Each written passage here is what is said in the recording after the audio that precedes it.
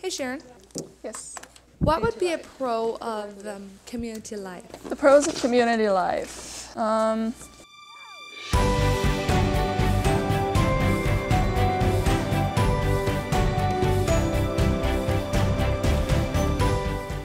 Hey, and welcome back to the second and last part of this series. So in this episode, we're going to be answering all the questions that I missed out in the last one because these questions are a lot more involved, if you would. So one of the questions was, what are the pros and cons of community living? And it was a very good question, and it's a great conversation starter. So we did a survey here at Fort Pitt, and a lot of people participated in telling what they thought the pros and cons were of community living. So we're gonna start off with the goods first. The pros of community life.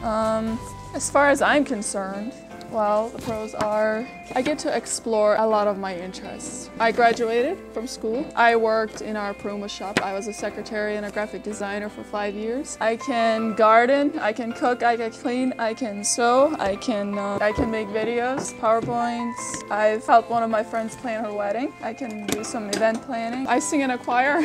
I can play some piano. I learn music. And yes, now, look at me, 24 years old and I'm back in school. 10 years later, I graduated when I was 15 and now I'm back. This is my straight A student. I raise houseplants. It's not going very well. I'm still working on that. I play volleyball. I've played in a volleyball tournament. I was in Tasmania for 3 months, so I've been on the other side of the world. Anyways, my point is there's a lot of opportunity to pursue your interests.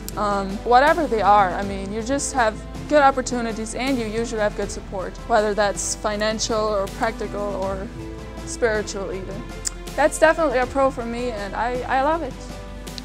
A pro of community is a great support system for ministry, whether it be a certain ministry or even just a certain individual, both prayerfully and materially and financially. With the amount of people living here, there are a bunch of gifts and talents, and the beautiful part about that is we are allowed to exercise them, they're encouraged, and the end result is everybody gets to enjoy them. The constant teaching from the Word that is practical and applicable today. The overall support, comfort and security we have here is incredible. There's always someone to watch your back and to prevent personal destruction. I wouldn't trade that for anything else because I've gone through it. It's an added layer of protection for our young people, definitely.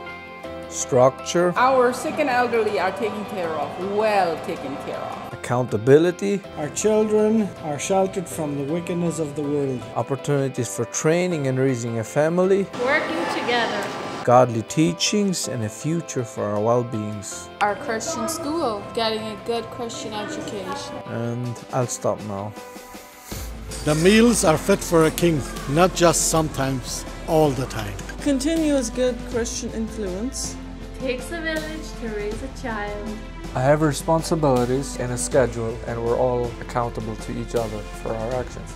Daily interaction with like-minded believers. A family with which to share our joys and our sorrows with, and that will always be there to lift you up in prayer when you simply can't anymore. Especially when you're going through a hard trial or you're experiencing a loss or even have health issues. There is so much support and closeness. Okay, I like that if you mess things up with people one day, you'll always see them again tomorrow to make amends. So that's less risk of financial insecurity. I like that I can go to the kitchen and there's food on the table and I don't have to worry about making it at home. The close relationships between our elders and our young people. It's by God's grace that we balance each other out in a wonderful way. All right, who wants to move into the community now? But before you go packing your bags, would you have a con for us? A con? I don't know. There are challenges, there are negatives, but can you really label them as cons? Because anywhere else you go, any other workplace or group of people that relate to each other, there will be challenges and difficult things to work through. So if it's to say it's a con, I don't know. Like the man said, there are definitely disadvantages of living in the community, but as would any place on Earth. I mean, we live on planet Earth. There is no place you would go that wouldn't have disadvantages. And so, yes, there are. There are some disadvantages of community living, and with the help of my church, we came up with a few that I'm going to share with you. That rhymed. I'm going to be reading a few of the disadvantages to you because nobody wants to be the face of the con. So, here we go. Say hi. Hi. Bye. The disadvantages of community living. I think we can take too many things for granted, especially the physical, the housing, the food, the bills get paid. It's all there for you. Once a community tends to become too large, we tend to slack more at our work, knowing there's always enough people to handle it. So basically, where there's a lot of people, there's often a lot of little problems. Too much slipping through the cracks, you can't really fire people. So it's easy to hide out in the community. It's easier to adopt the spirit of entitlement. It's easy to coast and take advantage of the many privileges. The general security can hinder us from feeling the needs of the less fortunate. Viruses and flus, they spread like wildfire. Teens don't have enough family time. I guess they're always out and about. Friends are really close. I mean, you can just walk over to your friend's house at all times. But in the words of most of the people that did this survey, the benefits outweigh the cons by far. There you have it. These are the pros and the cons of community living. That was a good question. So whoever gave that, thank you. So my next few questions require a bit more wisdom than I have at the moment. So I'm gonna take him to the hierarchy. I'm sure that's not the right word.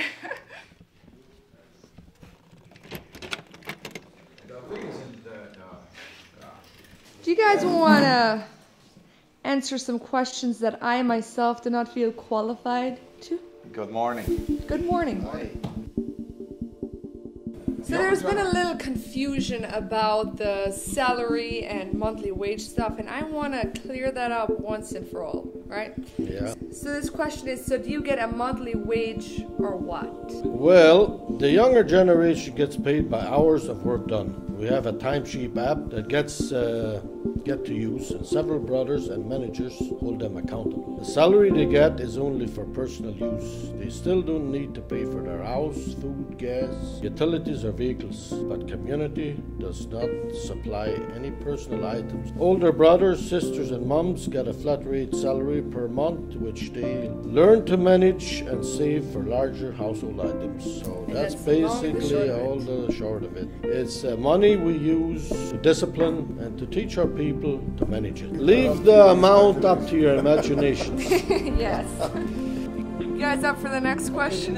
Also, out of curiosity, what is the process/protocol for outside members or even Hutterite members from different colonies joining your community, and does it happen frequently? Yeah. That's a loaded question. Right now, we have almost 30% of our current members are from different communities, but they're all from our own background. How's the adjusting process? It's easy, no problem. Do you like it here? Oh yes. So, but apart from marrying and marrying over here, we've got no new people have joined us since 2015. For one, we're full, and two, God has showed us that we need to grow and develop and build up the people that He gave us, that we currently have. So we're not just here to live together. We have a very specific goal, and we use community to achieve that goal. And that goal is to build up and mature the saints of God, to build character in them. Christian character needs to be built, work ethics, faithfulness, integrity, patience. These are all godly values that need to be built and developed in people. And they don't grow by themselves, that doesn't automatically happen when someone becomes a Christian. Okay, well, people join us in the future. Yes. Currently, there's quite a few people on the list who want to join. But people from our own background always come first because it's easier. They don't undergo such a huge culture shock because they're familiar with our way of life. And so it's easier for them. With people who've never experienced community, we've had so many bad experiences that we've had to write up agreements. We've had to put action plans together and before we take in a family. Because it's so hard for them. But the long and the short of it is people initially see the blessings of the community. They see the free food and the housing and the Christian school. And there's a tendency to look at community through, rose-colored glasses. And nothing could be further from the truth, you know. Many think they just have to join and follow a few rules and we can have a good life in community, but that just doesn't work that way.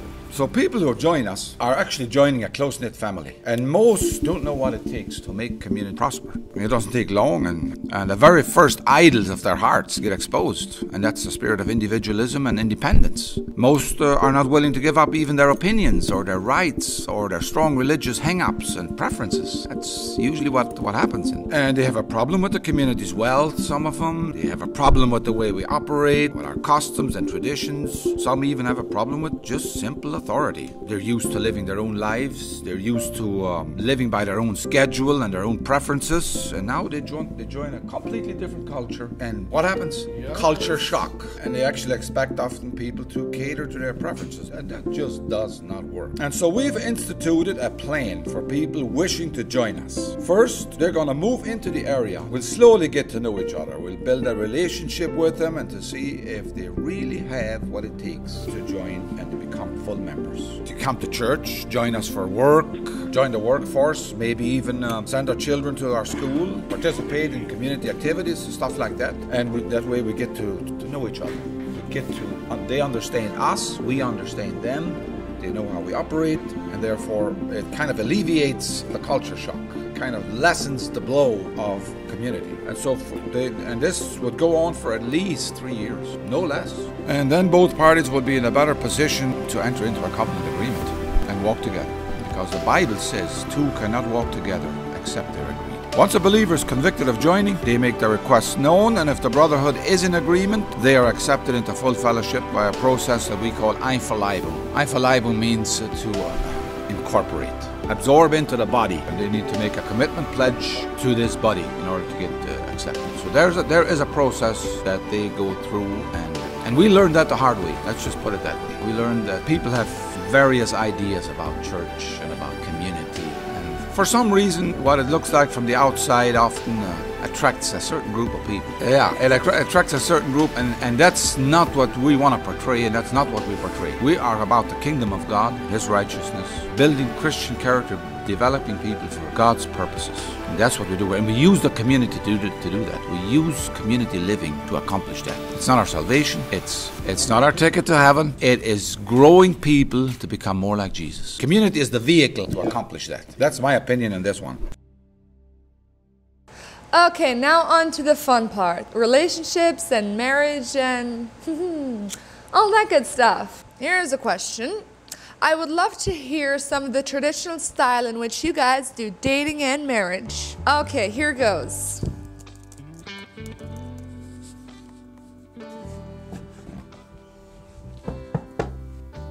Howdy. Hey. So, do you want to get married or what? To this. You should probably go ask my dad first. See how that goes over first? Yeah? Alrighty, I'll be back.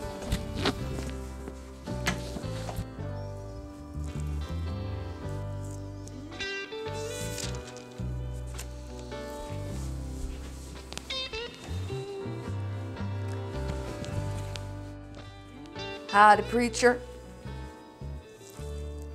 I was just wondering if I could, get to know your daughter in a godly way, obviously.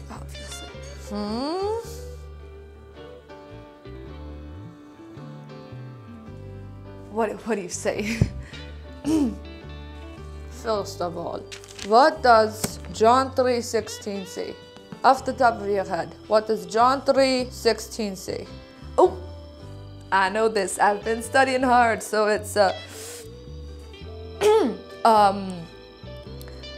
therefore it is a good thing to obtain a wife herefore unto the Lord. What? How'd I do? Oh! Yeah. You run along. Go. Get out of here. Get out of here.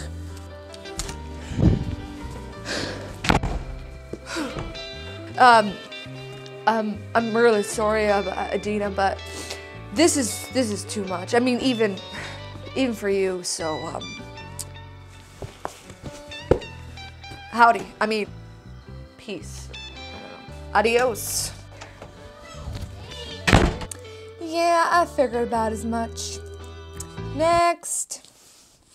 Okay, so obviously this is not the way it works all the time. Every relationship is different. No two are alike. But here's kind of the general way we date and marry traditionally. Okay, can I just say this? You guys have gotten into the habit of asking some pretty sensitive questions lately. And so I'm going to answer them with these babies. They're my, this question is a tad sensitive, glasses. Am I even qualified for this answer? I'm single. All right. Okay, so dating and marriage.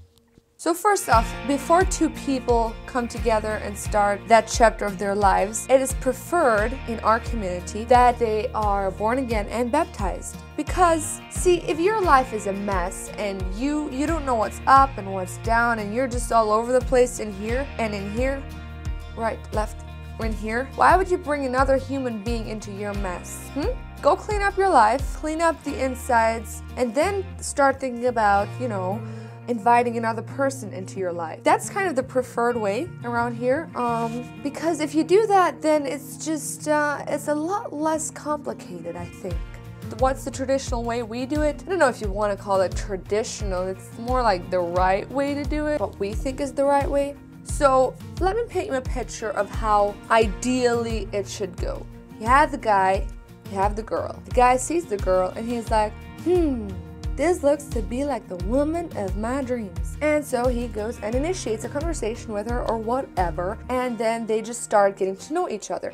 This step is kept super under the radar because we're a very close-knit family. People find out eventually that you're having this thing going with somebody else. It's a talk of town because who doesn't love love or love to talk about love? Yeah, because you kind of want to know if this is the person that you want to spend the rest of your life with. And yes, we go into dating with the intent of marriage. We don't just date for fun. It's better that way. More on that later. And then once they figure out, like, yeah, I think we're compatible. We should get married. Then they announce a courtship. This is a public courtship, and then they kind of just so they get to know each other publicly now.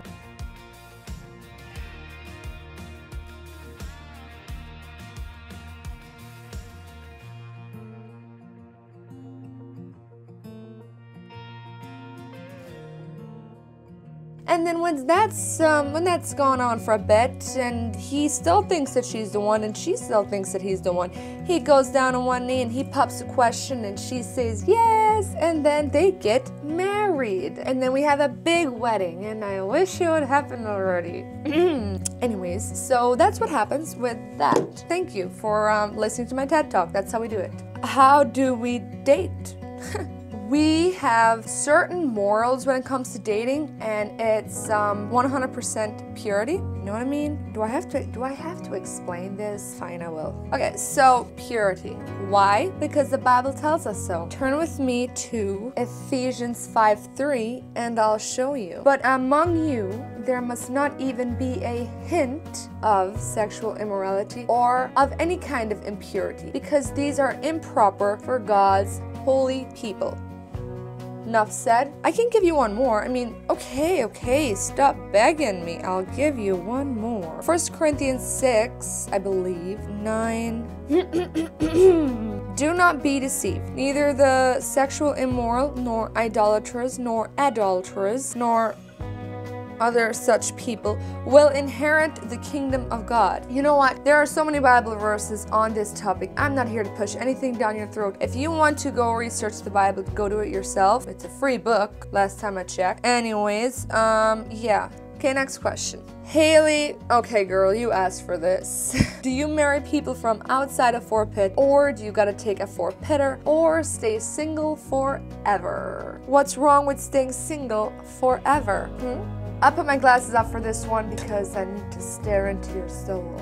Okay, do you marry people from outside of Fort Pitt? Yes, we do. It has happened like a year or two ago, but there are certain criteria that must be met for this guy who wants a girl from here. Okay, so here's the deal. Our elders have invested a lot of time, energy, and they've sacrificed a lot to raise up a bunch of godly young people. And let's say there'd be a guy that will come in here and just, you know, take a good look around, and he'd be like, whew, I want that one. I'm just gonna swing her off to her feet and ride her into the sunset. That don't work like that. There are definite conditions that a young man must meet to lasso a girl from here. I don't know what's up with all these cowboy terms. So being committed to a church that holds and shares similar values as ours would definitely be one of the criteria. Another question, how do Fort Pitters meet new friends, comrades, as well as life partners? We actually have a few churches who we are affiliated with and who are like-minded in our practices and standards. So we hang out with those young people. So yeah,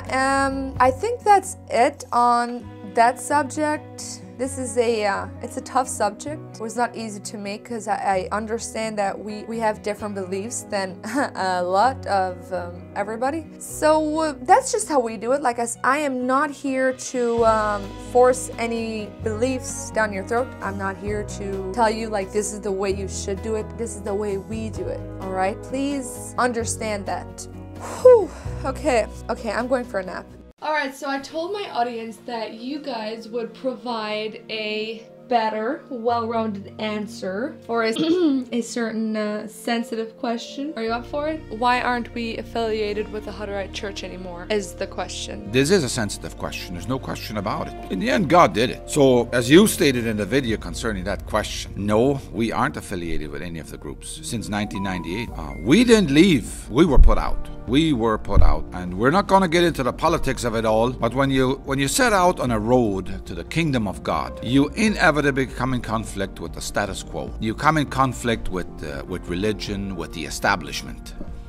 Just like it happened with Jesus, with his own people, it just happens. And he promised us it won't be any easier for us. You can take your Bible. Jesus said they'll put you out of their assemblies and cast your name out as evil. Hutterite life is very traditional, very cultural, and exclusive. And we just began thinking and acting outside the box. We started our Christian school. We began taking the teachings of Jesus more seriously. Our dad, as he was the senior minister at the time, he openly and publicly confessed Jesus Christ among the church leaders, that he's the king and the only mediator between God and man. And so one thing led to another over the years. And before we knew it, we were in conflict with the church. That's just the way it happened. There's no defining moment. There was a few instances that happened that we could say a straw that broke the camel's back. There was a few defining moments like that happened along the road, and we were humans. We didn't do everything perfect. We messed up too, but God was in it, and God wanted to use us and to build us up and for a purpose that we believe is now starting to come into focus. So yeah. Well, thank you all for answering the questions for me. You're welcome. I appreciate it. And we trust the Lord will use it for his glory. Congratulations, you have reached the end of the question and answering series. Thanks for watching, and thanks for your questions, and thanks for your really nice comments you leave me. But most of all, I want to thank my community for their participation and their support in making these videos. Thank you for participating, your faces and your voice and your opinions, and just, yeah, I couldn't have done this without y'all. So thanks Fort Pitt. Like I said in the last video, the next Q&A is going to be in a while because this process shaved a few years off my life. It wasn't in my comfort zone is what I'm trying to say. Yeah, that's gonna be it, and can I just get back to making some real videos now? Thank you for watching. Subscribe and hit that like button.